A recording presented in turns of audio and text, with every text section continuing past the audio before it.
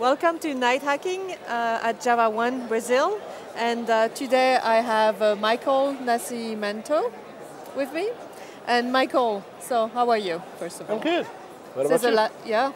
This is the last day of the conference. So Yeah. Great content, great networking. Yep. So we are also all tired. For sure. A lot of fun. Yeah. So you did a presentation at the NetBeans Day about Jackpots, right? Jackpot, yeah. Jackpot is a very interesting project. It was created by James Gosling, and later it was integrated into NetBeans. And what's funny is that it's not very well known, even though it's technology that was originally created by James. And what it does is that it allows you to look at source code in a different way. And because of that, it can help you, enable you to do very interesting and powerful refactorings.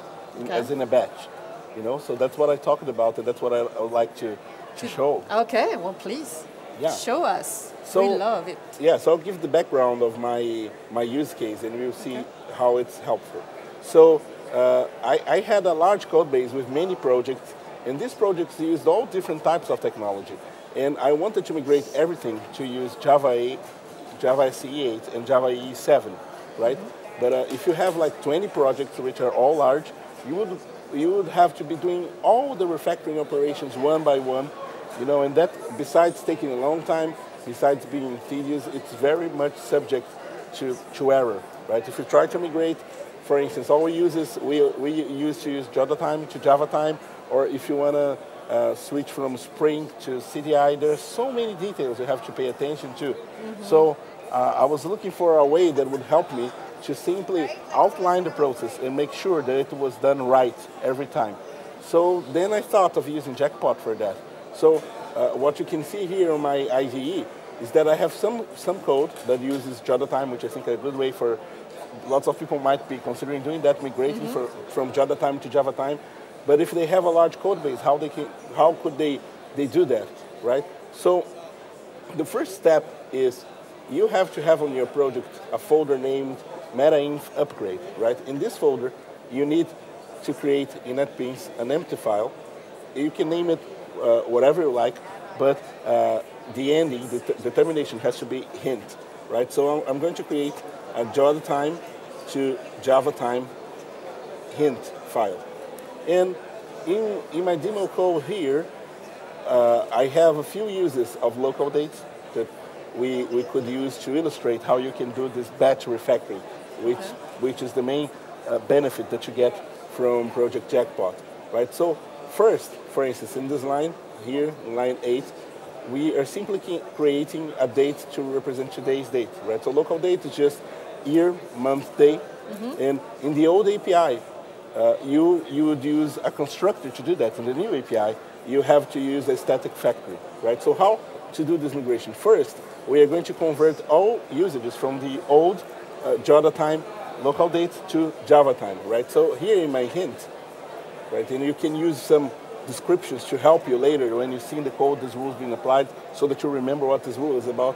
So let's simply call it local date from Java to Java time. So you're doing a live demo, actually. Yeah, of course. Yeah, that's the fun part. Yeah. Right? Let's see it crash or not. Hopefully not, right? So what we want to migrate is our Java time local date, and we want to convert it to Java time local date. So you simply use an arrow here with the equal sign to Java time local date, okay? And to finish the syntax that you use for Jackpot inside NetBeans, you have to use 2 double semicolons, right? So that tells that this is a complete rule. Now, as I go back to the editor, I can see that it's showing hints whenever local date is used. And if I go here to the sidebar of the editor, I can see that it has the description that I typed.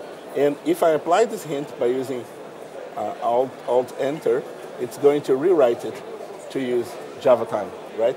But doing this in a single editor window wouldn't really solve my problem. But the interesting part is, I'm going to revert the change, is that if you have a project that has, for instance, 500 classes, 2,000 classes, 20,000 classes, you can simply right-click the project, go to Inspect and Transform, And here, in the single inspection, there's going to be a subsection called from project's class path. And your hint is going to show here, right? And as you inspect, it even will show you the diff of applying this refactoring rule to all Java files that you have, one by one. So if you had 5,000, you could maybe take a look at some to make sure it's doing the right thing, and batch apply it to all of them, right?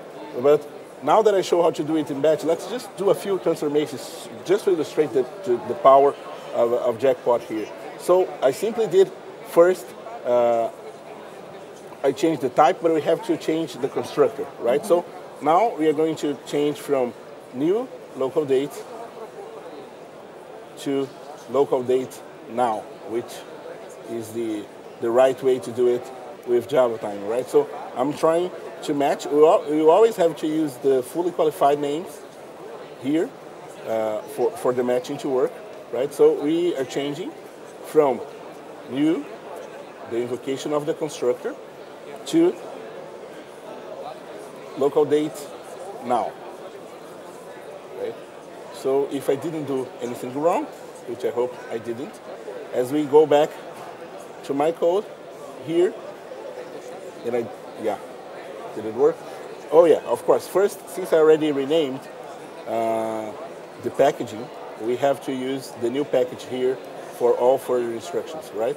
So instead of using the constructor, we have to call the static factory. So now, in the two lines in which I have the constructor, I can see here on the hint that is also suggesting me to migrate from the constructor to the static factory. So I'll just apply here in the editor to make it fast. So I can apply the transformation here, and I could apply this to my whole code base. Just as a final example for us to close, right? Here I have a little bit of a more complex transformation. In Joda time, this is the way, this expression, this is the way that I would get today's date and move to the last day of the month, right? Okay. But with Java time, things are a little bit different, right? So I have a way to match those usages. So that's much more powerful than simply a search and replace all, right? So I can migrate this expression, so I'll just capture it here to make it faster, right? The funny part is, this method, because I changed from org Joda time to Java time, this method doesn't even exist anymore. But I can do this with Jackpot. I can replace this variable with a meta variable. Let's call it 1, right? And I want this to be applied only when this variable is an instance of Java time local date, right? There's no space here. And when I find this, I want to change that to use instead with, which is the proper way to do that, with the new API. I want to change it for the new format, which is by using temporal adjusters, which is a class in the new API. The only bad thing is that you have to use fully qualified names here. So sometimes it's easier to type here at first and to transpose there. So let me just get it right here, and I'll copy there just to show how to do it, right? So you go to temporal adjusters, last day of month, okay? And from here, we can copy the transformation just to save some struggling with the typing, okay? Good.